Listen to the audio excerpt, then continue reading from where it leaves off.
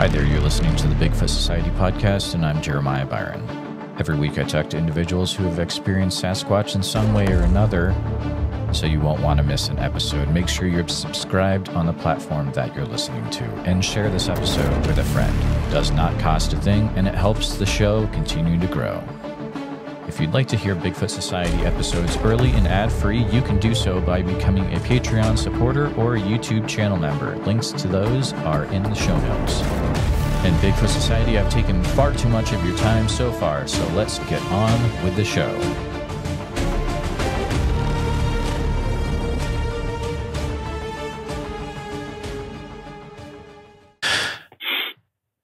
Three, two, one. All right, Bigfoot Society, I've got the privilege of talking to Randy, a gentleman who contacted me from upper Minnesota, and he's been having some interesting things happening at his property.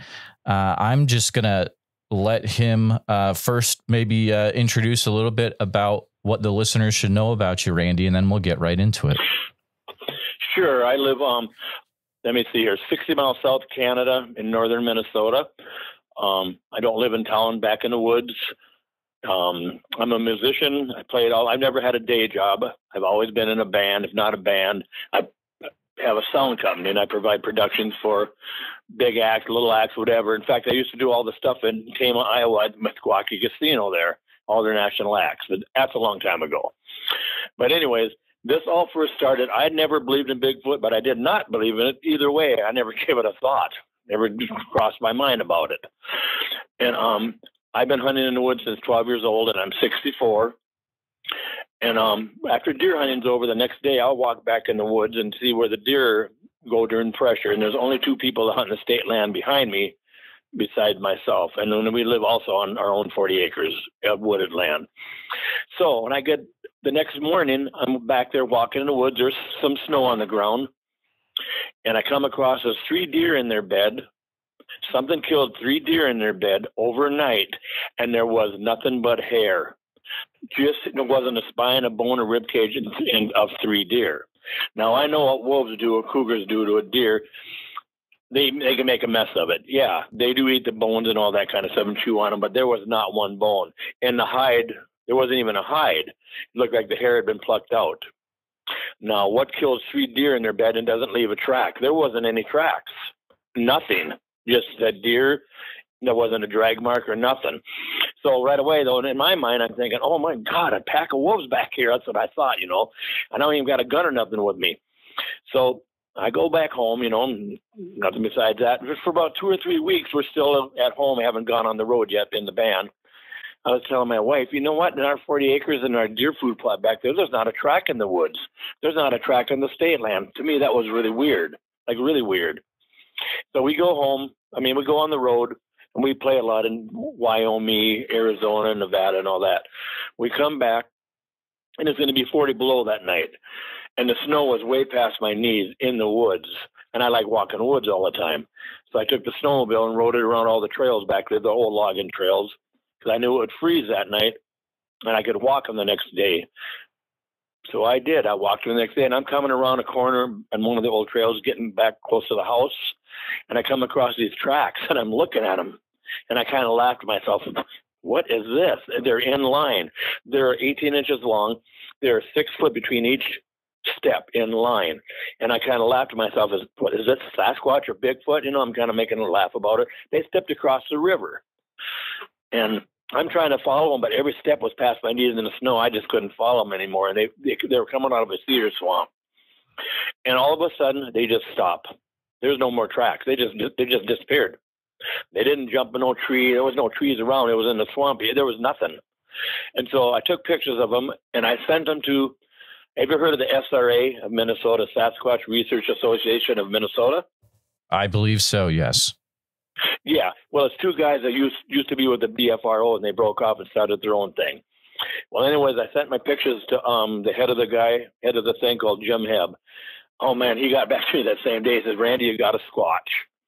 That's how this all started, and he told me what to look for and all that. Since then, they've been seen 26 times behind my house here by other researchers that I've let here. I've had, I call them double Class A sightings, not Class A sightings. in the daytime, in the open. We look at each other. I'm close to them. That's what my sight is. I'll tell you about some of my sightings. I'm going to tell you one thing. I know a lot about Sasquatch, but on the other hand, I don't know nothing. I can tell you this, though. They are not a big ape hiding behind a tree in the woods. They're a people, but they can do way more than we can imagine. I've seen them come out of portals. I've seen them disappear in front of my eyes. I've heard them do the Sierra sounds. They've said my name. They hit my house all the time. They gift me. I'm just giving you a rundown, then I'll go back to the stories. They gift me. I've got over 40 deer skulls that they've given to me. And I know this sounds crazy to me too, but it's real. There'll be a deer skull, 8-point buck deer skull on my deer stand back in the woods. Well, there's no trespassers. We don't have trespassers here. I don't even talk to the neighbors about this stuff. The only other people that hunt back in that state land is 2 guys, and they got their stand on the fence line. They don't even go in the woods, and I don't even talk to them about it. There'll be times I'll be walking back on a deer trail back in the woods there. I'll come back, and there's a deer skull laying there right where I just walked. Well, deer skulls, they don't walk by themselves. And here's the thing about all these deer skulls. When a buck drops its horns, squirrels and porcupines and whatever chew on them because it's protein for them. They eat them. There's chew marks on them. None of these skulls have a chew mark on them. The horns are in perfect condition. They give me Y sticks. Sometimes there'll be a Y stick right on my steps of my deck of my house here.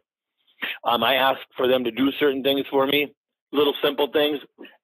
The next day I go back there and they've done what I've asked for. It's the craziest thing. Okay, I'll tell you about some of my double class A sightings. A couple of years ago, I'm taking my pickup, and I got to go to Minneapolis playing this band. I didn't want to drive down my driveway, muddy old driveway, so I went down. We live right by a power line, too, a power line corridor.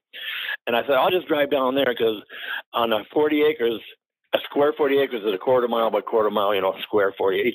It's quarter mile by quarter mile by quarter mile by quarter mile. So I get almost down to the end of the quarter mile, and there's an approach there. I can go out to the highway. And I'm looking down to the next 40 acres, which is my daughter's father-in-law, and I see something really wide and auburn reddish colored, and it's looking out of place to me. And it's still in the open, but it's behind some little small sapling that's kneeling down.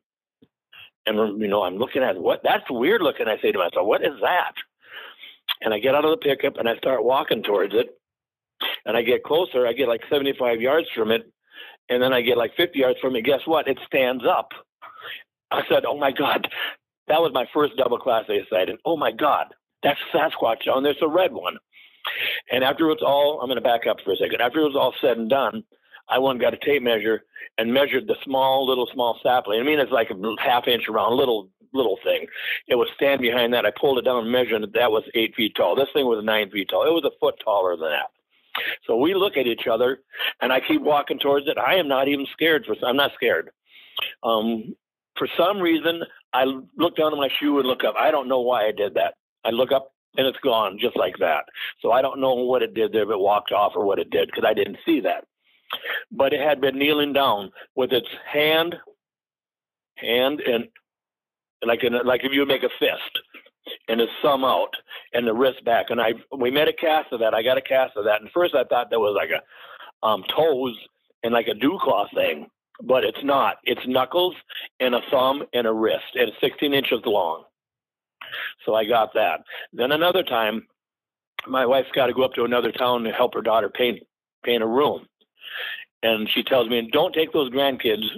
One's the 11, the other one is 5. Don't take those out to the woods because I'm in the woods every day. I said, oh, no, don't worry about that. I won't do that. But after about an hour, I get bored, and I tell the girls, let's walk down the power line. And I start walking out of the house, and I forget my phone. I say, I don't need my phone. I'm telling the girl, I don't need my phone. We're just walking down the power line. We get halfway down the quarter mile. Now, on our power line poles, 10 feet up, there's a black plastic wrap so that porcupines, raccoons, squirrels, whatever, can't crawl past that and chew on the wires. I'm seeing something 4 feet from one of these power line poles on the next 40 acres, and it's massive. It's even with that black plastic wrap. It's a 10-footer. I get like 150 yards from it, and it's a Sasquatch. It's the black one, and it's looking at me. I'm looking at that. I get a little closer to it, and I turn around and say, girls, get up to me right now. And I turned back, and it was gone. I didn't realize Bristol was looking at it too. And she said, Grandpa, I just seen a tall, hairy black giant walk in the woods. So I didn't see that walk either, but I asked her, I never talked to the kids about Sasquatch and stuff.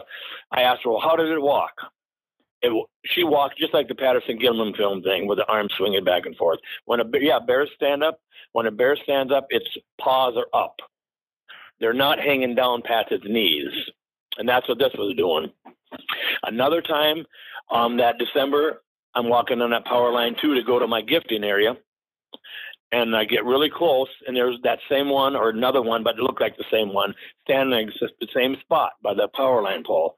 This time, I'm not taking my eyes off of it. I get my phone out of my pocket, and I'm trying to get it going to videotape it as I'm walking. And I do get it videotaping, but all I got was the grass. I get about 75 yards from it, and guess what it does? It disappears in front of my eyes. Poof, gone. It did not walk off. I never took my eyes off of it. It disappeared. Just like that. Now, I've had some of the SRA guys here quite a few times, and that's the guys that have seen them here. There's a guy from Bemidji, Minnesota. So there I kind of give I'm north of Bemidji. He has seen them here. But anyways, I got a juvenile hand. They like venison. They like venison a lot. Sometimes they'll kill, like I said, 3 deer. Sometimes it's like sheep wool. It is so much deer hair. And I got lots of pictures of all that kind of stuff. And that is not wolves and cougars or coyotes doing that, because it'll happen overnight. That don't happen overnight with a wolf, especially in the wintertime. Because in the wintertime, the deer body freezes. It ain't going to get rotten on you. But anyways, I had a juvenile hand. I put some venison out there. And on the state land, I will put a camera out there once in a while. Cameras don't work. Trail cameras do not work. They will drain the batteries dry, and they'll wipe the SD card clean. But anyways, I put a trail camera out there, and I put some venison down in apples, and I got a picture of a juvenile hand. You can see the fingernails, the fingers. It looks like a monkey hand, but it's a total hand. But anyways, Doug Highcheck, which we're real good friends, and I'll talk to you about him in a little bit. He said, Randy, go back there and try to recreate that hand so we can get dimensions and all that. Well, I had left my camera there and never had moved. I went back there, and I had my wife's son, Tanner. At that time, he was 29, and Brian Glenn, an older guy from Bemidji. Tanner's got a beard, kind of reddish. Brian Glenn's got white hair, and he's bald. And I told those two, do not go in front of the camera at all while I'm trying to recreate this. So they're there behind the tree and stuff. But I did it wrong. I was laying in front of the camera trying to get my hand above my head, trying to make it like that. I should have been behind the tree. But anyways, I had brought a computer out there with me. And I'd let it take a couple pictures of me. I'd take the SD card out, put in the computer. Oh, I got that wrong. That's all wrong. And the third time I'm doing it, I put the SD card back in the camera, getting ready to let it take a picture. All of a sudden, Brian Glenn, he's had this before, the infrasound thing. Oh, I got real sick and really weird feeling. Of course, me and Tanner, I don't feel nothing, so nothing I can do about it at the time. So I take the SD card out of the camera, put it in the computer, and guess what? There's a Sasquatch standing by us. You can see half the body. And that is what it is. The camera picked it up from the side view. Our eyeballs did not see it. But here's the thing. If it would have been a bear, we would have seen a bear with our eyes, and a bear's not going to come stand a foot away from me and stand there while I'm messing around with the camera. It was a Sasquatch. Now, they listen to me. I'll ask them to do certain things, and this is the crazy stuff. I'll ask them to do certain things, and they do it. I'll tell you a few of them. Last year, I brought some venison out to the state land. There's a huge teepee out there, and it's not wind blowing. There's no root base there, and there's big sticks and trees that have been placed in there. In fact, this year they've added to it again. But anyways, I put some venison down on the ground. It was kind of freezer-burnt hamburger and some steak. I put some apples and some bushes and a couple jars of peanut butter. I brought one camera facing that stuff. I brought another camera on the other side facing that camera. Each camera is facing each other. Each camera is facing the food. I said, whether they're female or male, I always say you guys. I said, okay, you guys, here's what I want you to do. You take this first camera. I want you to make it not work. Never work again. It will never work again. I said that, and I want you to twist it. On the next camera, I want a picture of me when I set it up. I want pictures of deer, bear, and ravens flying through here. Then I said, do your magic. Take all the stuff, and I do not want any pictures of you doing it. And then when I come back to get the camera, I want a picture of me on the camera. So I waited a couple of days. I go back there. Guess what? The first camera is twisted. And when I get home with the SD cards and stuff, that camera does not work. Today, it doesn't work. The batteries were not drained dry. Batteries were still good, but it won't take a picture anymore. The second camera did exactly what I asked for. I got pictures of deer, bear, and ravens flying through there. Then there's no picture of what took the food. Because when the deer, bear, and ravens went through there, the food's all there. There's no picture of what took the stuff.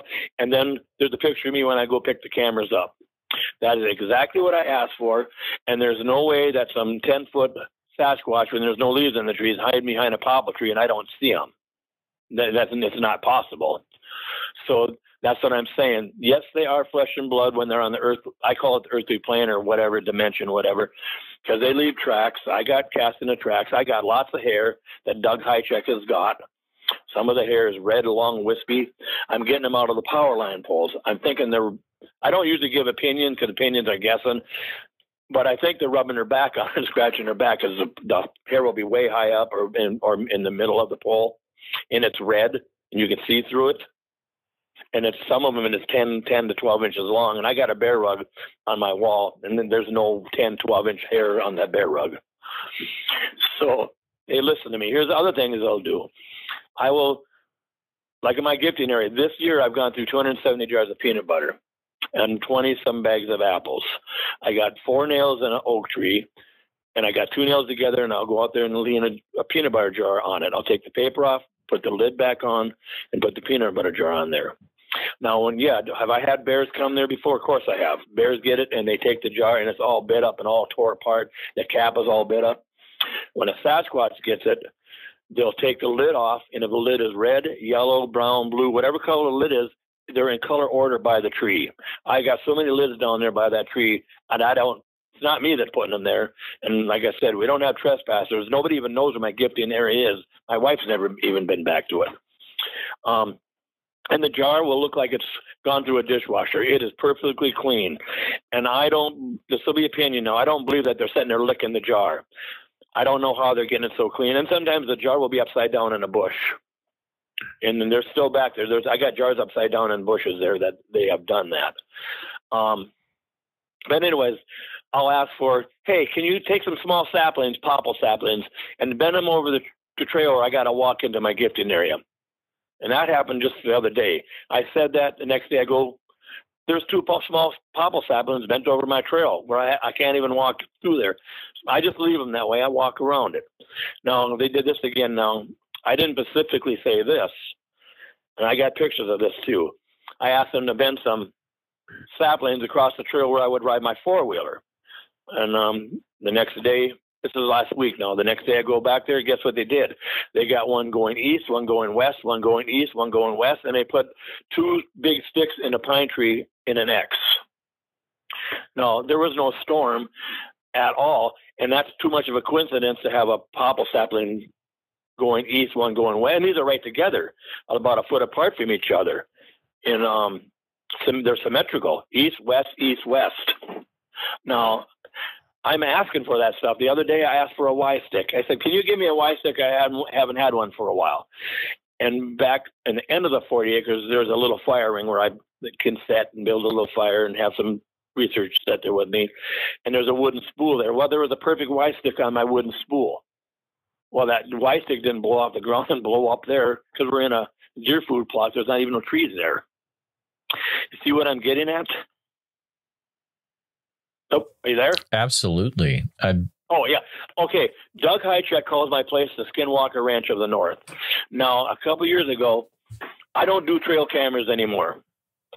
I don't do them on this 40 acres anyways. I will do them back in the state land once in a while. But anyways, Doug said, Randy, put a camera back out there again. Put a camera out there and say this. Can we get a picture of you and we won't share it with nobody? It'll just be for me. I said, it'll be for me and it'll be for Doug. But then I said, if you don't want a trail camera ever on this property, you got to give me a sign you don't want them here. So I said that. I go back the next day. Guess what? There's a 15-foot Y stick on my camera, blocking my camera. Well, that's no coincidence. And it wasn't from the tree that I had my camera on. It was brought there. So that's why I don't do trail cam. I won't let anybody do trail cameras here. And I don't just let anybody come here. I don't want to ruin what I got going on because I like it. I'm not scared of them. Now, I'll tell you some weird stuff. They've been in my house before. And if it isn't them, it's something to do with something. 2 years ago, I'm at a rodeo. My one granddaughter, she made 7th in the world in calf roping and stuff. She's real good in the rodeo and the high school rodeo. And I was at the one in Bemidji there watching her, and it rained all day that day. So my daughter Rachel asked me, "Hey, can we keep your pickup here and you take the 1-ton truck and the big trailer and go home with it and come back in the morning with 25 bales of hay that's not wet?" I said, "Yes, I can do that." So I get home about 10 o'clock. I got the 2 kids with me, and the house is locked. I said, "Oh, my God." I only got one house key. It's on my pickup keys, and Rachel's got my pickup, and I got her pickup. So how am I going to get in? So I found a pry bar, and I kind of jimmied the door open, and I got it open. I come in, turn the lights on. I have this laptop computer I had just bought it in Bemidji. I set it down on the table before I turn the lights on. My hands get sticky. I said, "What the heck?" Turn the lights on. Something or one of them things came in the house, took ice cream out of the freezer, opened it up, and it melted all over the table. But the stick was not in the ice cream bar. It was on the other side of the table. Now, if I would have took an ice cream bar out before I left that morning and left it at the table and opened it up, I wouldn't have done that. And if I would have opened it up, the stick would have still been frozen in the ice cream bar, not on the other side of the table. You know what I'm saying? That was really weird. And so as I put the kids, they go to bed, I go into my bedroom. There's nobody home. I get ready to go into bed, and something had pissed in my bed all the way. It was so sour and so bad that I couldn't even sleep in the bed. I had to take all the stuff off, all the way down to the box spring. I slept on the couch. About a week later, nobody's home. We got a golden retriever. And in our bedroom door, I always lock it because it's so much weird stuff going on around here. I always just lock it, and it's got these little French glass doors all the way up. And I took my clothes and put it on a hamper. It's about 4 feet up hamper. I lay him on top of that. I go to bed. About 4 in the morning, the dog is growling, looking out the window, deep growling, really, really terrible. I get woke up, and my door handle's turning back and forth. Click, click, click. I can hear it turning back and forth, but I can't move. It's like I'm frozen. And I must have eventually fell asleep. I get up the next morning, go grab my clothes off the hamper. They're all pissed on again. The same sour, icky smell. So I don't know what's going on there. Here's another one. Jim Hebb told me, "Randy, you got to stop carrying a rifle when you go out in the woods. You got to stop doing it. And if you stop doing the rifle thing, you'll get a lot more activity." So I did that, even though I felt really uncomfortable. I stopped carrying a rifle. He said, "Take a GoPro camera and wear it backwards." I said, "I don't have one." So take your phone, and every once in a while you're walking in the woods, take a picture, and you got to announce yourself. I said, "I got to announce myself." He said, "Yeah, if I walk in your house and you were sitting on your couch, you'd wonder, who's coming in my house?" It's the same thing. It's their house. So I'm walking back in the woods. I feel stupid as heck, talking to the trees in the woods, but I'm doing it. And I'm across the river in the cedar swamp area, really thick back in there. And I'm doing that. I'm saying like, "Hey, this is Randy. I'm just looking at your stuff there, and I'm harmless. You can trust me." I'm just rambling on, saying stuff like that. I said it a lot that day. I'm back there about 4 hours walking. I come back. I'm sitting on my couch looking at my pictures. All of a sudden, oh my God, I got 3 Sasquatches on my phone. I'm really excited about it. All of a sudden, something hits the side of the house. It like shook the house. It really startled me. I get up. Oh, there's somebody at the door. And I get to start walking to the door, and in a female voice, I hear, "Randy," just like that. I say to myself, "Oh, there is somebody out there." I go out there. There's nobody there. I'm looking around. There's nobody there. But I looked on the side of the house where it was hit, and there's a white oily finger streaks on the side of my house where they slapped it. Now, they've done that lots of times since then. Now, just last week, we got a camper. This little camper, it's an older little camper. I use it when I'm doing a concert and it's an outside deal, and I set up the day before, I want to be able to stay by the stage and not leave, go to hotel room, because all my equipment's there. I need to be by it in case of storm, whatever, you know. And so Terry's daughter and the 2 grandkids were going to stay in it for fun, but I had the door parked up by the woods line. They didn't want it there. They wanted it down by our garage. So I got it all moved, and I told my wife, Terry, hey, I got the camper moved and the door facing north. She said, I don't think so. She wants it the other way. I said, no, I don't think so. I call her, and I did have it right, but we're talking about that door. And about an hour later, Terry's out with the dog walking, and all of a sudden she hears a bang. It like reverberated the sky really loud. In fact, Tanner and the other dog heard it in the house. That's how loud it was. The dog got really scared and pulled her all the way back into the house. Well, I'm gone. I come back about an hour later, and they're telling me about it. So I'm going around the new garage we got. It's got steel on it, that corrugated steel. Well, I don't see nothing on that garage. And I go by the camper, and guess what? There's a huge dent by the door of the camper. There was no dents in the camper at all. So that happened. I didn't say much about it. I didn't talk to them anyways, the things in the woods, you know. And a week later, the girls are staying in there, Samantha, and the girls are staying in the camper. And about 2 a.m, another loud bang on the camper, and it's shaking back and forth, and they knock it right off the block. What happens when you take a camper off a pickup hitch? You take it off there, you put it on blocks, and you lower it down so it's level. And you put it on solid blocks. Well, they took it right off the blocks and was into the grass. There's 7 knuckle marks on the side of the camper where they hit it. Those girls were sleeping. They weren't walking around in the camper, and it was solid anyways. The first time I got the camper, I'm cleaning it up. It had been sitting in this old garage for a couple of years because it's just an older thing. And I'm cleaning the thing up. Well, I went in the house to get some cleaning supplies. I come back, the door is shut, and it's locked. Well, the door can't lock. And I don't have a key for it, so I got to pry it open. Well, I get it open. I got the shop vac, and I'm vacuuming it right by the door with the shop vac. And one walks right by. I see his legs, his feet, his torso. He walks right by me. It's a black one. I go out and look right away, and there's nothing there. If I'm rambling on too much, you can slow me down because I got a lot I can say. I'm gonna hop. Sorry. I'm going to hop in with a few questions, if that's all right. I know listeners are going to be like, that's all right. Yep. Shut your mouth. That's but all right. I got to jump in with a few just because.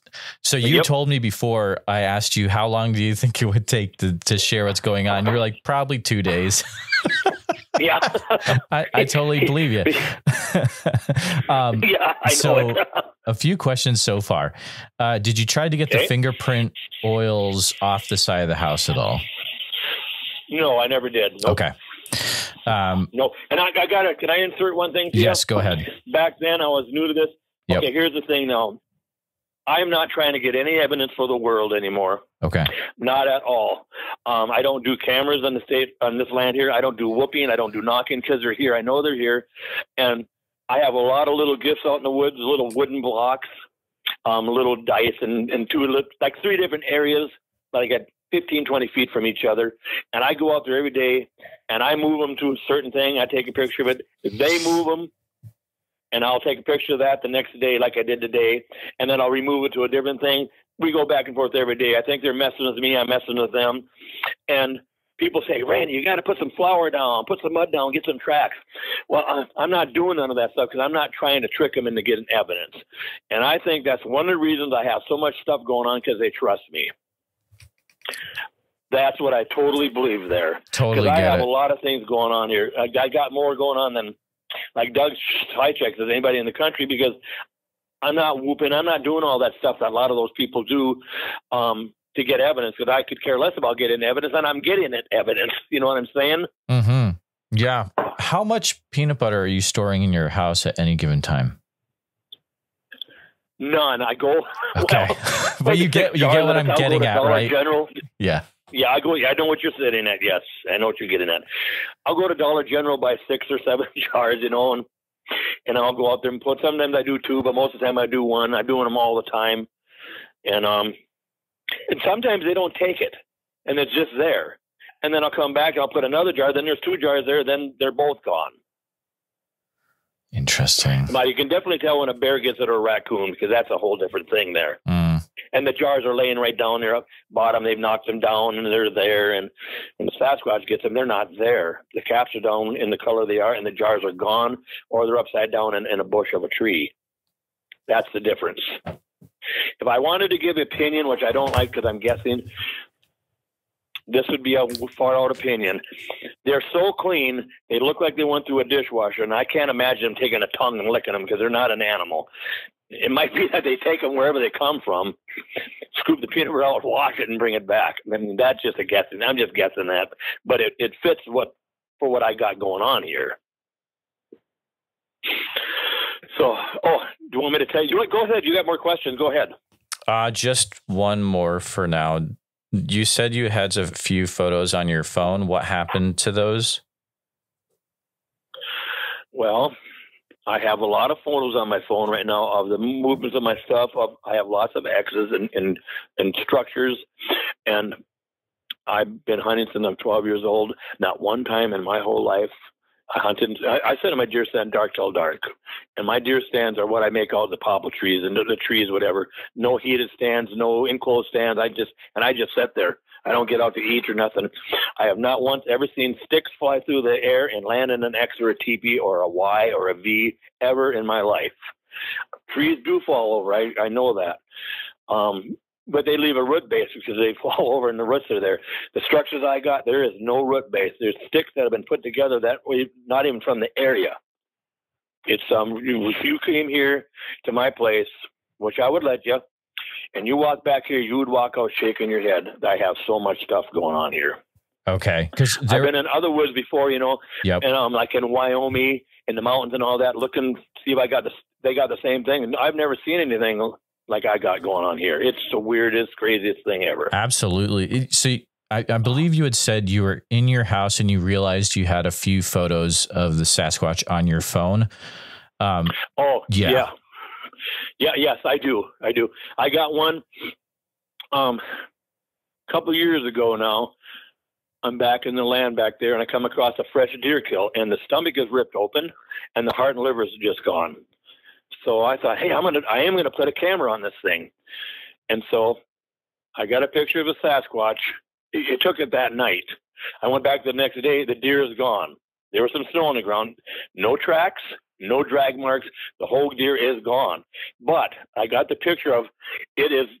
Its elbows are backwards. You can see its backbone and its head. It's leaning over like that. You can see part of the cone head and stuff, and it's not blurred out.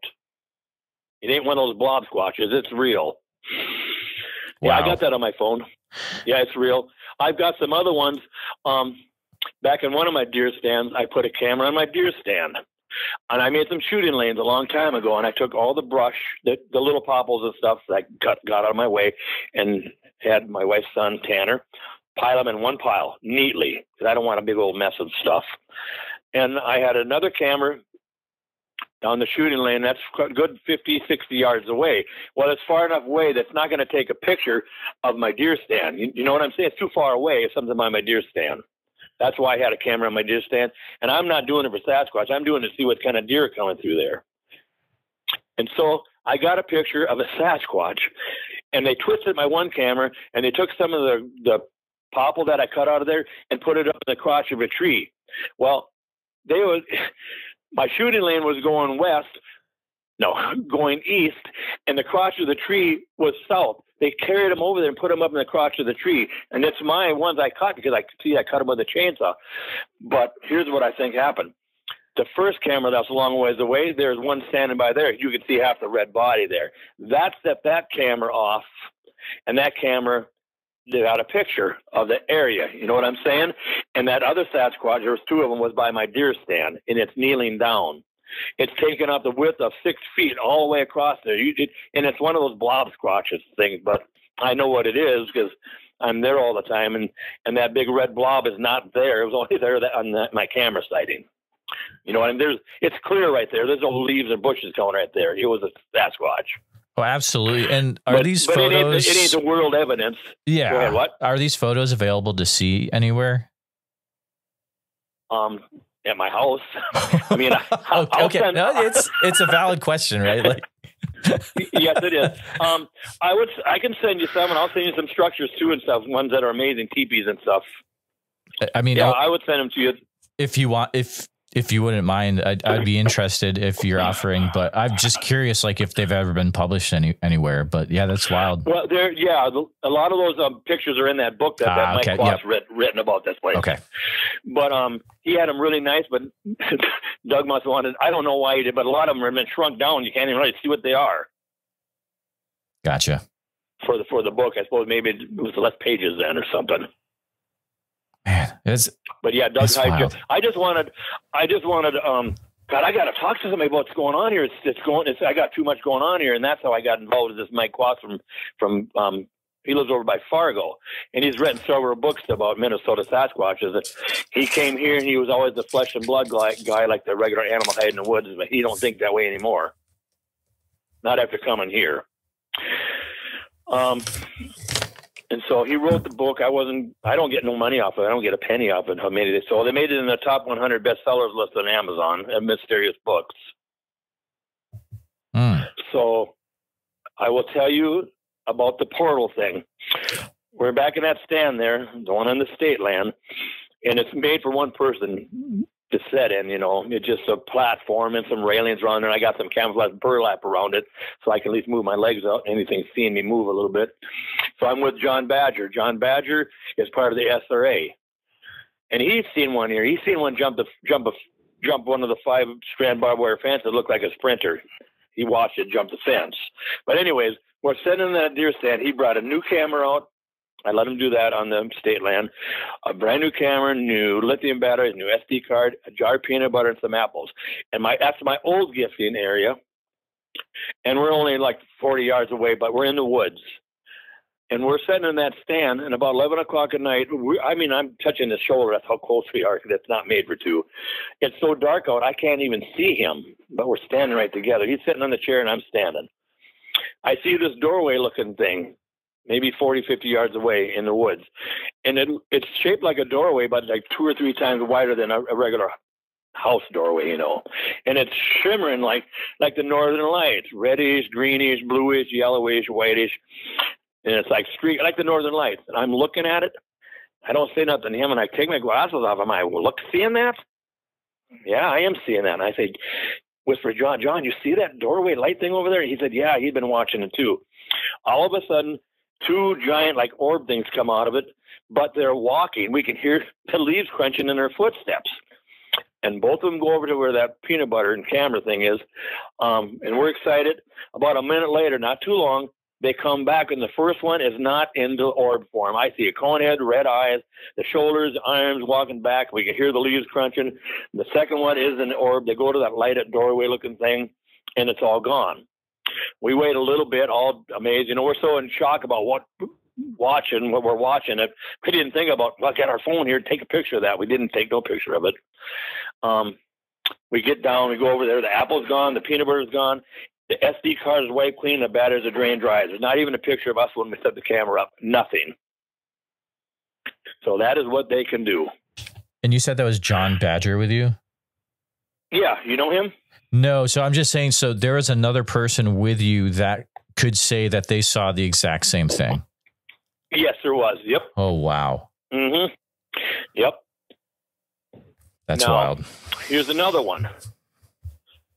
I got some friends, musician friends, but they're believers in the Bigfoot phenomena thing, but they never seen or nothing. They just wanted me to take him around back here. He came in from Nashville, so I did.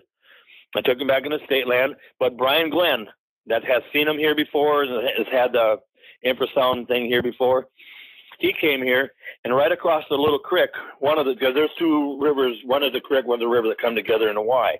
He wanted to cross the little bridge and go to one of my deer stands, one of those portable ones, that I bought a while ago on our 40 acres. So he said he just sat in there. He didn't want to take that long walk. Because when you go back to the state land, you're really bushwhacking. It's not there's no trails. It's in the woods. So I said, okay, you sit in there. And so we go through the woods. I'm showing them all these structures and teepees and all that kind of stuff. We start coming back.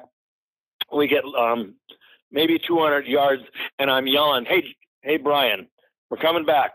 And it's looking at us. I see it's turning its head and stuff, looking at us. And those guys are yelling too. We're coming back. And he's looking at us, but not responding to us. And finally I say, forget him. He knows how to get back. So just go back to the house. We get back to the house. And it had a cone head and the whole works. But I thought Brian had one of those black stocking hats on or beanies on. That's what I thought. We get back to the house and there he's sitting in his pickup. He never went out there. So. Really? Well, yeah, really. Yep. He never went out there. He even heard us yelling for him when he was sitting in the yard of he had his window down in our yard. He heard us yelling at him. He was never there. So it either was a young one, but there's no way one of them big things could crawl in that stand. I think it was standing and looking past the stand. The stand's only like 10 feet up. I didn't use all the ladders, put it way up high. I didn't do that. So, I mean, I can't say 100% for sure that's what it was, but what else was it? This is really weird stuff. You were absolutely right. I know it is. Yeah. It's really weird. People say, Randy, why don't you go out and sit in the deer stand by yourself all night long? Okay, I'm not scared of them, but I am scared a little bit because here's why I don't do it. Okay. I don't know what I'm really getting myself into. Absolutely. That's why I don't do it. And they say, well, why don't you sit by your gifting area in the daytime? Just sit there. Okay, here's why I don't do that. Can you imagine me sitting back there? I do all that peanut butter and stuff, and I kind of doze off, and a mother bear comes in with cubs, and I get in between them. That could be a disaster. Absolutely. For me, because I carry a pistol with me. I just can't do it without, because I've been seeing cougar lately here, and we got wolves and I'm not worried about coyotes, but I am worried about getting between a mother bear and her cubs, and I don't want to have to shoot at it. I don't want to have to try to kill it, and then the cubs don't have a mother. I don't want no part of doing that. So I just don't do that. And my deer stands I got here in this 40 acres are only about 7 feet high. One of those things could walk up and look down in at you. They're huge. So my wife has seen one in the ditch. Terry's daughter's seen one crossing the highway. One of the neighbors that come up here from the cities area that hunts here, him and his wife seen one. I've been seeing so many times in my area here across the road coming into these woods here. Quite a while ago, do you know a guy named Chad Lewis? I am very good friends with Chad Lewis. He is going to be headed down to the Van Meter Visitor Festival in Van Meter, Iowa next weekend. So I'm good friends with him. Yeah. Okay. Yep. Okay. I don't really know him, but he was doing this book tour thing. Yep. And he came, well, I'm going to say the town. I don't care. He came to the little town of Black Duck, and he was at the nursing home or whatever, doing his little book tour there. And I said, I'm going to go there. I'm going to go there and listen to him talk about paranormal and all that kind of stuff. And I want to tell him about the stuff I got going on here, because I needed to start reaching out to people that knew a lot more about it than I did at the time. So I waited till everybody left, but as a crow flies 2 miles west of here, there's another neighbor that's got a lot going on, but I never knew nothing about his stuff. He didn't know about me. So I said, well, I'm not going to talk when that Ron guy is here. I'm not going to say nothing. And he started talking.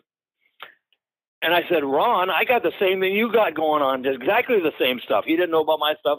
I didn't know about his stuff. But I talked that Chad into coming out with me to my place there. And we walked, the river was flooded at the time. We had to walk way out of our way. He walked out shaking his head. He had never seen so many good X's and structures that weren't wind blown and there's no humans out here placing, well, I'm going to do an X or make a TB, see if Randy can find it. I don't even talk to the neighbors about it. And so yeah, you can see if he remembers going back here in our town here with Randy. Yeah, ask him about it.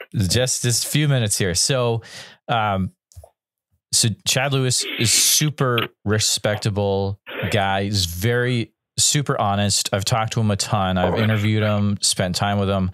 So you're saying he went out to your property, he checked it out, and he's shaking his head as he's walking out. That's incredible. He is. He's seen so many. Yes, he is. Yep. And we had another guy with me. I think Pete Moen. He won Mr. America and all that kind of stuff in the day. And I think he was with too. It wasn't just me and Chad. It was Pete Moen too. And he come out here with me. He come out here and he walked out back in the state land and he seen those teepees and stuff. And he was shaking his head saying, this is really something. Now you're saying you have a neighbor that also has weird stuff going on. I was going to ask you that question, so I'm glad you brought it up. Yes. So what kind of stuff is this neighbor experiencing? Oh my God. He talks about Dogman, and he's got a family over there that he sees all the time. He talks about little people. I don't know nothing about no little people because I've never seen them before. So I don't know. I'm not going to say he's making it up because he's an honest person. And I don't think he's making it up because he's got the same thing going on that I have going on here. And at the time, I didn't know nothing about his stuff. I never knew a thing about it. So that validates him and my stuff for me and him. You know what I'm saying? Okay, so now he didn't know about me, and I didn't know about him. This is a totally different can of worms because now you got Dogman and little people in this other area. Thankfully, you've only got Bigfoot that you know on your area. But man, I would love to talk to that neighbor. Yes. Oh man. Oh yeah. Yeah, I don't know about this little people, but that's moving my stuff all the time. I've never seen a Sasquatch move it.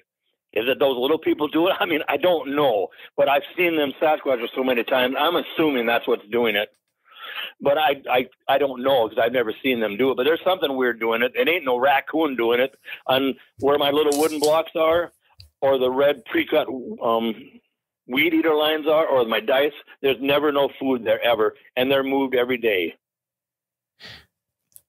Now, sometimes go ahead. No, sorry, go ahead.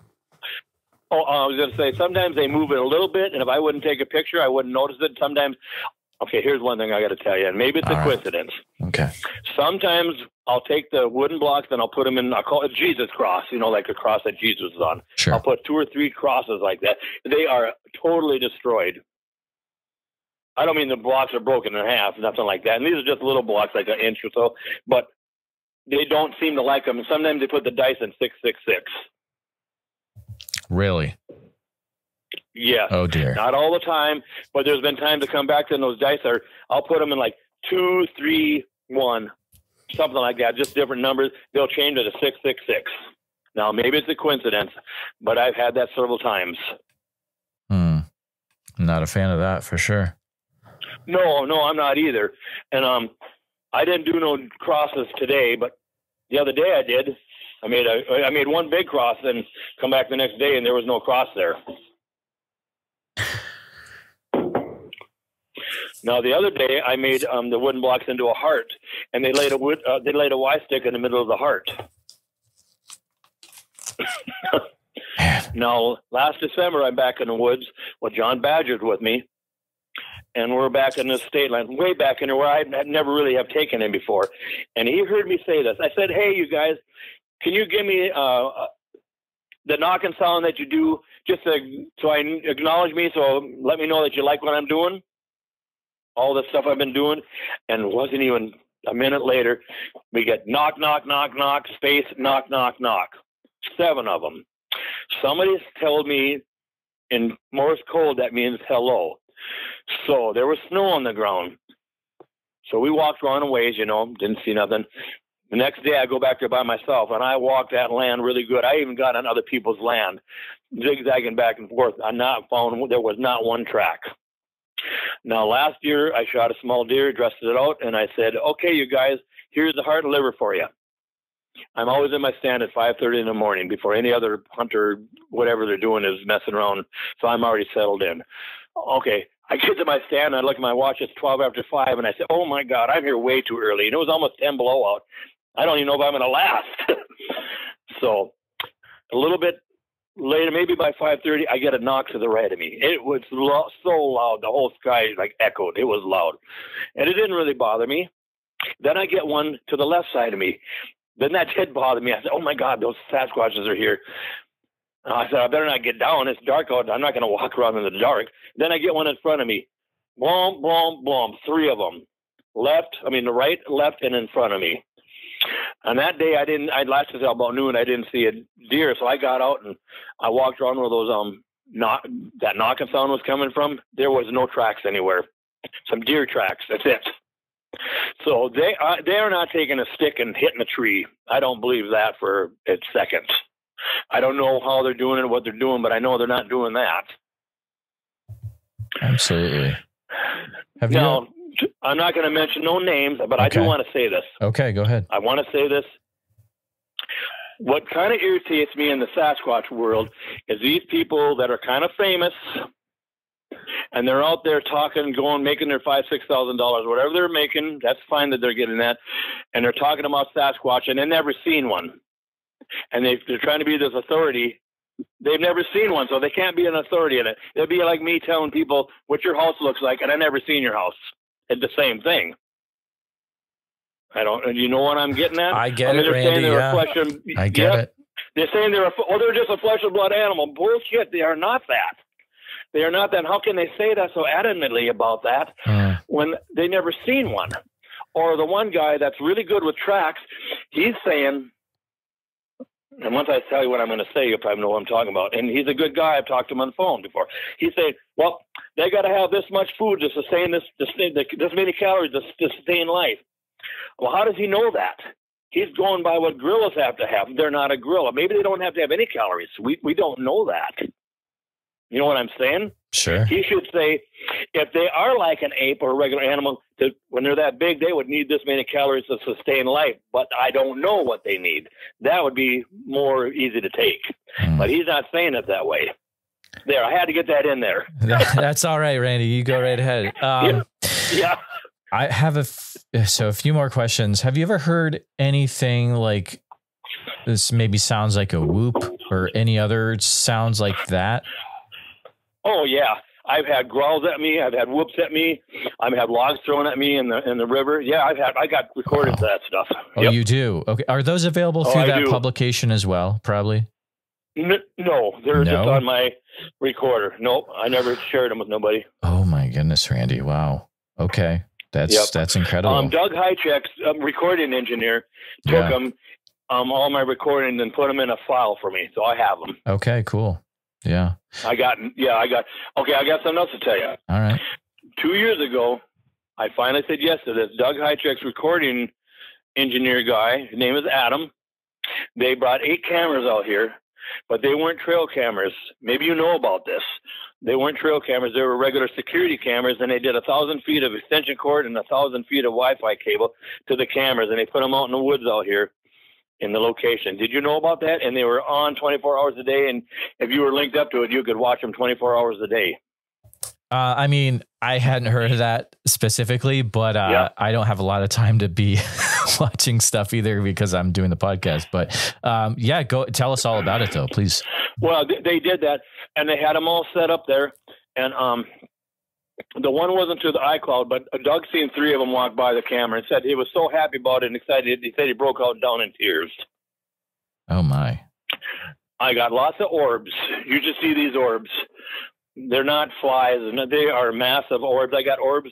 Doug really don't know what to make of this. It's really something. I got orbs it's like a massive orbs coming out of the ground, coming back down into the ground, swirling around, going straight, going up and down, it's really something else. Yeah, I got them. Those were kind of recordings. I've saved them. I got another recording. It was about a 3-second, maybe even a 2-second video of a Sasquatch walking by the camera with an orb behind it. So I took a screenshot of it. I stopped the thing, took a screenshot of it, and I have that. If you get on my little page here, I had George Workman and his wife come from Ohio because they heard about this place. And he said, Randy, you got so much going on here. You need to get a little page or something to keep your pictures in order. Make it a private one. So that's the head picture of my little private page. It's called Randy's Bigfoot Research. Okay. So anybody can get on it. I just have to, invite them to it or accept them. And then what you're going to see on there is all the structures. You're going to see the new structures that I find. You're going to see how the little blocks are and the little gifting that I do and how they move it and how I move it and how it's changed and the Y sticks they give me. Did I tell you I got 40 deer? Yeah, I told you about the 40 deer skulls. You said there was a gifting situation that was going on where it'd be left in the deer stand, right? Yeah. I'll come to my deer stand and there'll be like a 6-point buck or an 8-point buck standing on my deer stand. Wow. And or I'll be walking down a trail, come back an hour later on the same trail back in the woods, and there's a spiked buck skull laying there. And the thing about all these deer skulls is there's no chew marks on them. Not a one. They're perfect. One time I came to one of my deer stands, and there's a beaver skull on my deer stand. The little one, with the buck teeth, the teeth coming out. Sure. Now, the other two guys that hunt back there, they only go back there a week before deer hunting and make sure their stand's good, and their stand is on the line, on the fence line. They don't even go in the woods. Now, you got time for a really weird story? And I got witnesses with me on this one. Absolutely. Okay. I got me, John Badger, Mike Quass, the guy that wrote the book, and Terry's son, Tanner. He's like 31 now. Anyways, I'll try to make it short because it can be long. We're at the original teepee. There's an original teepee back there. It's a big one. And Mike says, man, look at that teepee. I says, Mike, you know that teepee. That's one that's in the book. He goes, oh, yeah. Now I'm going to ask you. Yeah, I know it. You got to remember this now. Right. At the original teepee, they wanted me to take them to go north and then cross the Beaver Dam to get to the Cedar Swamp area. They'd never been back in there, and that's where I was back in there. They said my name and all that. I mean, when I got to the house, but they followed me. But anyways, you got to remember this now. At the original teepee, about 25 yards, you could see the fence line, the clearing in the fence line, and about 25 yards to the west, you could see a bunch of pine trees. Okay? Remember that. Don't forget about that. Okay. We're at the original teepee. Okay. They want me to take them north, and I could walk those woods in the nighttime, even though I feel weird. I know them woods really good. But anyway, they want me to take them north. We got to walk to get to there. I suppose we have to walk a half mile through the woods to get to the river to cross the Beaver Dam. So if I get about 70, 80 yards from that teepee, they're following me, and I come across these two square holes. They're about 1.5 feet wide, long, and 1.5 feet wide, and about 8 inches deep. Two of them right together. No trees fell over. It looked out of place to me because they're perfectly square. So I'm down on my hands and knees looking at them. Well, this is weird, I say. Look at this. We're all looking at it, but I get all the leaves out of them and stuff, and there was a little snow on the ground. Whatever. I don't know what they are. So we get up, and I'm not a normal 64-year-old, as you can tell. I got lots of energy. Most 20-year-olds can't even keep up with me in the woods. So I'm trying to slow my pace down, but we walk quite a ways. And all of a sudden I say, oh my God, you guys. Now don't forget the fence line and the pine trees. Oh my God, I'm excited. You got to see this teepee here. I never knew this was here. This is really something. They finally get up with me, and they're excited about it. In fact, Mike's inside of the book writer's inside the teepee, and we're taking pictures of him. We're videotaping it and all that stuff. And it's getting to be like 4:45, it's going to get close to dark. We get done with all that excitement. I say, you sure you guys want to keep going? We got a ways to walk to get to the river. And I said, once we get over there, we got to walk back. So we'll be walking in the dark. And I said, no, let's not do that. So then we got to walk south. And we got to walk to those pine trees. And it takes us a little bit to get to those pine trees. When we get to them, we get out to the fence line. We go west. And we got about a mile walk, and we get home. Those guys all leave. I'm looking at my video and my pictures of that new teepee that I'm excited about. Guess what? We weren't at no new teepee. We were at the original teepee. Really? Yeah. Now, what happened there? I can't even put a finger on it. I went back the next day, and my tracks and their tracks in the snow go north. They didn't go a little ways and then circle around and be back at the original teepee. And our eyeballs never seen the pine trees or the fence line. But then when we left what we thought was at a new teepee, we had to walk quite a ways to get to the pine trees. But the original teepee is only not even 25 yards from the pine trees of the original teepee. I cannot put my finger on it. I wish somebody could explain to me what happened, because it's weird. But now, after that happened to me, and I got to thinking about it, there have been times when I've been back there, all of a sudden I get this sense of that I don't know where I'm at. And I got to use the compass when I know where I'm at back there, and everything feels strange to me in that area. And there's a native guy. He's part of the SRA, Chris Sam, his name is. That one area there, he does not like being there. It really freaks him out, he says. And that's the same area where we were at. But what did they do to us? You got any answer for me on that one? How did they put a new teepee there, but we were at the original teepee, but we really weren't, because our tracks went north. There was snow on the ground. Did they just put that in our minds? But the camera, when I'm looking at my video, I can see we're at the original teepee, and I can see the fence line. That's where I knew we were at the original teepee. I see the fence line. Yeah. I know it. Randy, that's why Doug calls it the Skinwalker Ranch of the North here. Oh, yeah. I mean, I would be very cautious walking around that property by myself for sure. Like, man, dude. Yes. You get a dreaded feeling. I was out there today. I walked out there today by myself. John Badger was with me yesterday, and we found a good track line.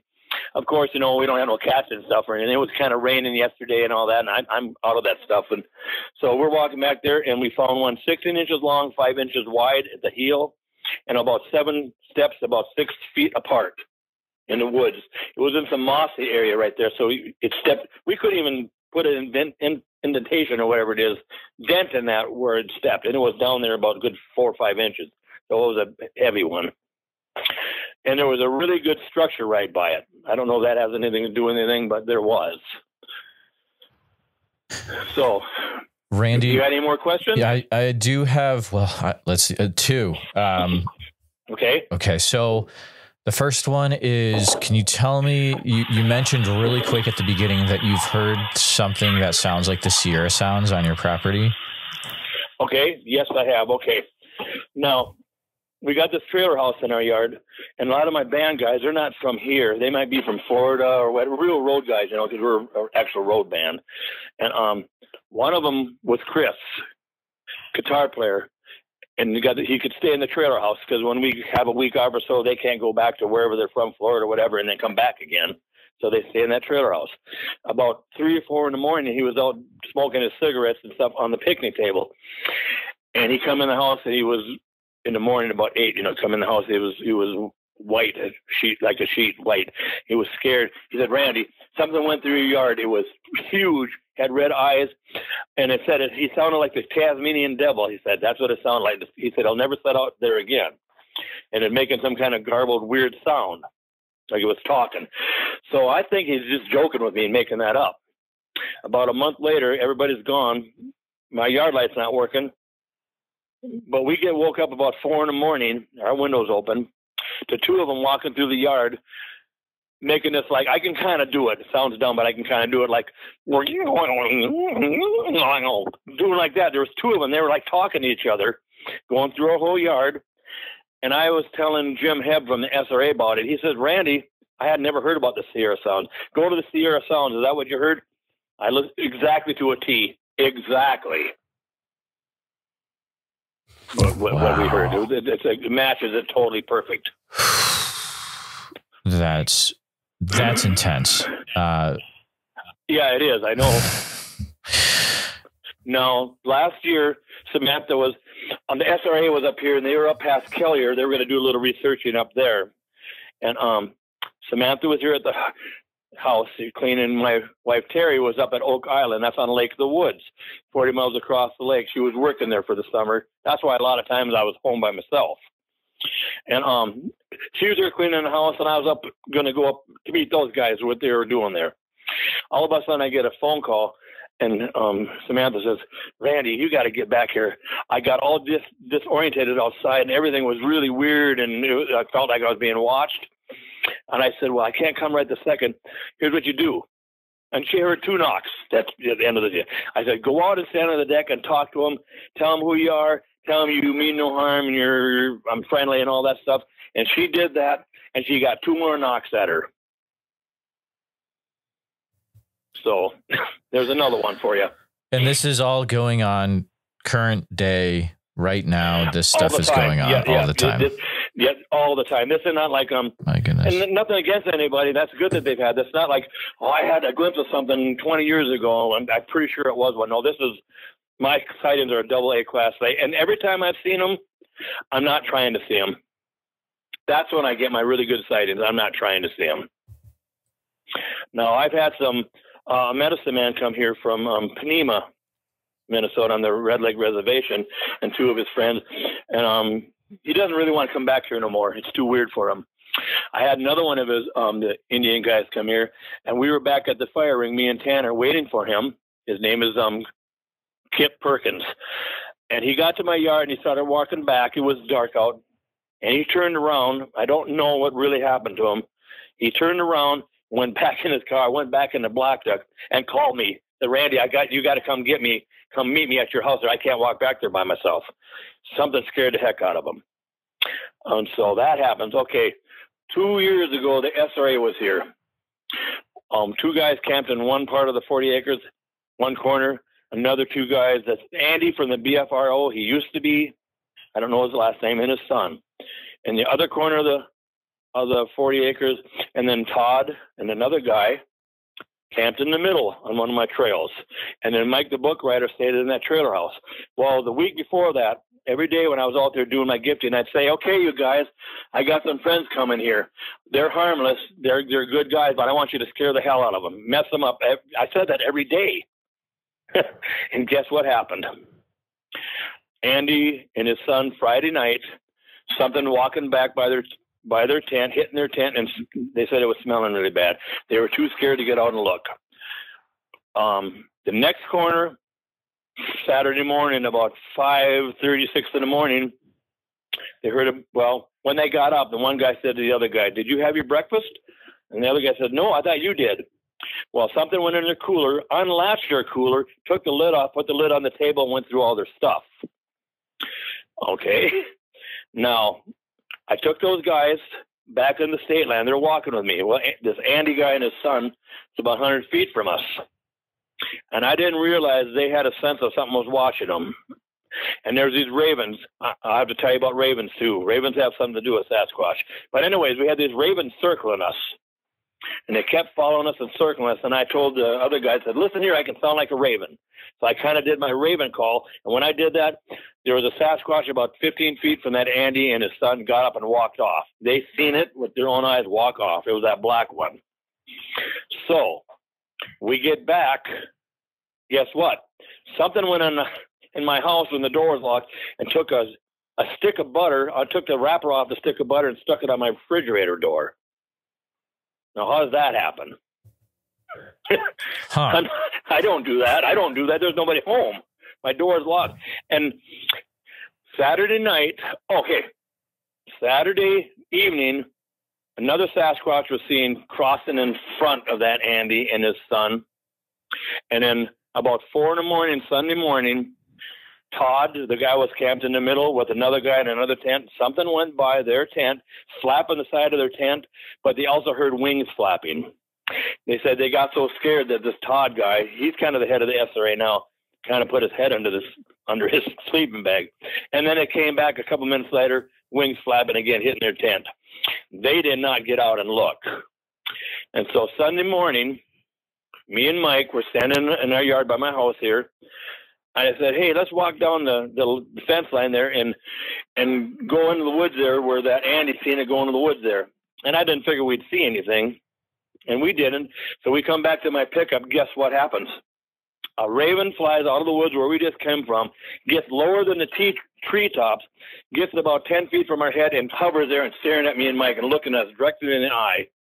Then it turns around and flies back in the woods. Now, that is not normal. Yeah, that's not normal. Wow, that is weird. There's a lot of times I'm back in the woods by myself and I'll have 2 or 3 ravens circling me and flying me. Now, I'm not saying I believe this. I'm just going to tell you some things that was told to me.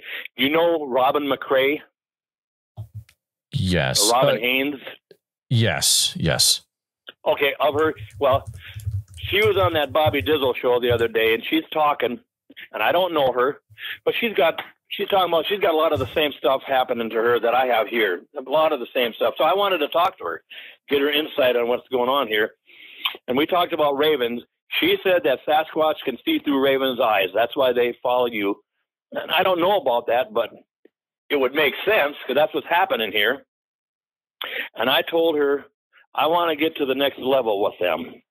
I mean, they're listening to me. They're doing a few little things I ask them to do and all that stuff, but I have not got a name. And I try every day, but I'm not getting that. And I can't do that mind speak thing. I don't know nothing about that. Now, do you know about the sheet squatchers? I've never met them, but I know of them. Yeah. You know of them. Yeah. Yep. And you believe in a remote viewing? Randy. Well, I don't know about either, but they've done some remote viewing here. Sure, yeah, I know of it. I've never looked into it, and so I don't have a yay or nay about it. But we can continue with the conversation. Yeah. Right. Yeah. Either do I. They seen 20 of them here. They said, and then when they were remote viewing, I was back in the woods. They didn't even know I was back in the woods, and they told me they seen me. They said exactly where I was at. Now, could it be an educated guess? I guess it could be, but they don't know these woods here. Right. So okay, sure. I don't know about that. Yeah, but they spent 5 days here. Oh, really? They spent 5 days here with Jason Kenzie. You know him? Oh yeah, is he the gentleman who does all the documentaries, searching for Sasquatch? Yeah, he kind of makes a joke about it, but he's still a good guy. Makes fun, laughs, and Jason. He was here for 5 days too. Okay, cool. The same thing with him, and he's never seen so many structures and so much stuff. And they got some howls at them. He did one of his. I don't usually let people do all that knocking and all that, but he did one of his howls one night about 11:30, 12 o'clock, and he got an answer back. Really awful sounding thing. Man, the last question that I have in my mind right now is, have you ever looked to see and done any research about, is there anything about your specific area or region that could explain all this weird stuff happening? The Bigfoot, Dogman, little people, all that stuff. I haven't, but I think I need to go to the courthouse and find out what used to be here. Go back as far as I can go. I think you should. What I need to do? I think that would be smart. I want to do it. I know it's easy to do. Just go there and do it. Well, that might explain what's going on, really. Yeah. It might be. No, not a lot of time, but there's times back in the state line I'll come across a mound, and I can see that there's a hole on the other side of it, and it's maybe 7 feet long, and there's no trees there. So I've always wondered about that, and I'm not going to sit there and dig it up, but it doesn't seem right. I've always said, what is this mound here? It seems weird. It's on your land? Yeah, or it's back in the state land. Can you define what you mean by state land? Minnesota, our land is private land. This 40 acres is private. Sure. But then Minnesota owns land too. They call it state land. That's what I mean by that. It's Minnesota-owned land. They just have random state land. Yes, they have random sections of land. Yes. By the Blackjack River, there's about 8,000 acres of state land that Minnesota owns. You can't build on it or do anything. You can drive around on it and all that stuff. Sure, yeah. And you don't got to get permission. You can just go on it. It sounds like you came across potentially some kind of Indian burial mound or something. Yeah, and I don't know either because a couple of years ago in a little creek, it's called Spring Creek. I'm digging around there. Because I want to try to find some arrowheads, and I never found one. I found a shark tooth. Now isn't that weird? That is pretty weird, yeah. Doug told me it's a shark tooth. I'm just getting it from him. He said that's a shark tooth. Interesting. The other day I found some petrified wood in that river. A hunk of petrified wood. I don't know. Can petrified wood petrify itself in 100 years, or is it really old? I don't know that part. Man, but yeah, you're right. I need to look up how far I can go back in the county records, see what used to be here. I think you'll be very surprised if you do a little bit of digging to see, who knows what could have happened on your property and even your neighbor's property back in the day. That could really explain. Yeah, you're right. I'd say go for it, man. Well, I am going to go. Yeah, I'm going to go for it. Yeah. I just go to Bemidji. And I think they'll even help you look stuff up and give you the books and you look it up. Absolutely. Oh, Randy, what an incredible story. And it sounds like y'all have the resource area where we'll put the book from Mike in there so people can read more about, things that have happened in your area and kind of flesh out the story a little bit, I believe too. But, wow, Randy, thank you for sharing all this story with me. This is incredible. Yeah. Here's one thing I'm going to tell you. There's been times we've been sitting at the fire ring, me and the 2 or 3 of the people there that want to come here, and we'll have a real scream at us, really terrible sounding. And this is a new rule I'm giving people that let come here. What they'll do right away is get up with their flashlights and looking around. Then it's gone. So my new rule is, if people are going to be with me and that happens, don't move. Just sit there and keep talking like we don't hear it, and maybe we'll get even more action.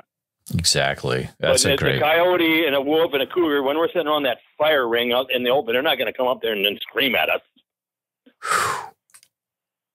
No, wow. That's not going to happen. And we've had logs throw at us in the creek, and it's not a beaver tail slap. I know what that is.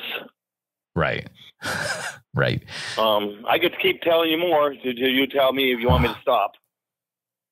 Randy. So how about this? We'll do one more question.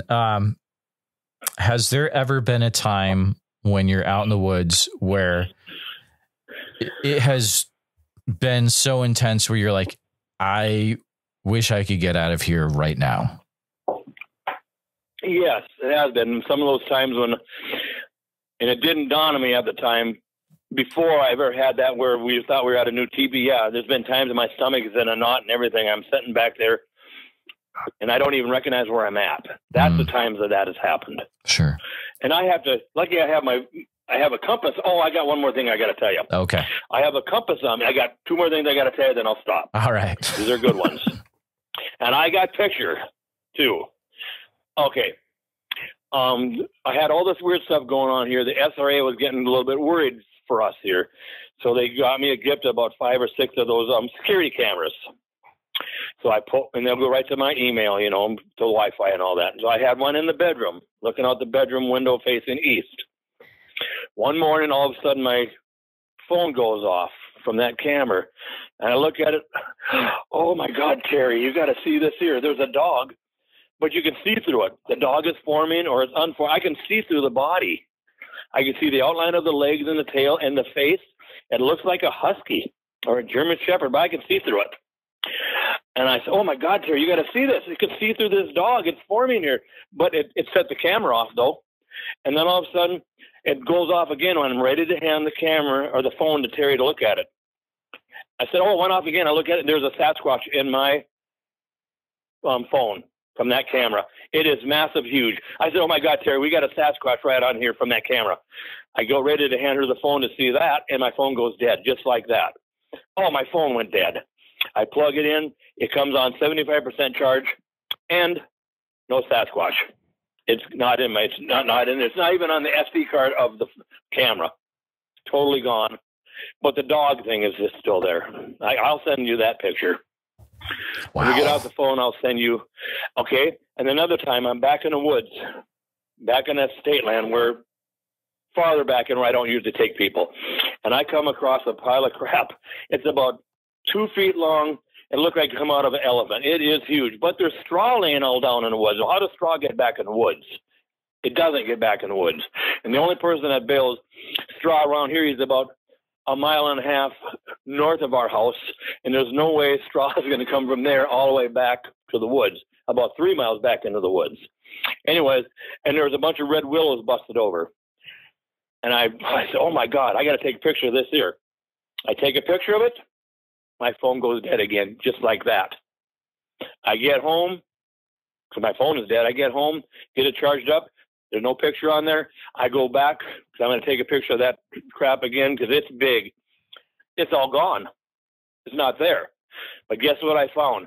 When you bale hay, or what they do now, you know what round bales are. I'm sure you do from Iowa. Mm-hmm. The big round bales of hay or straw. Oh, sure.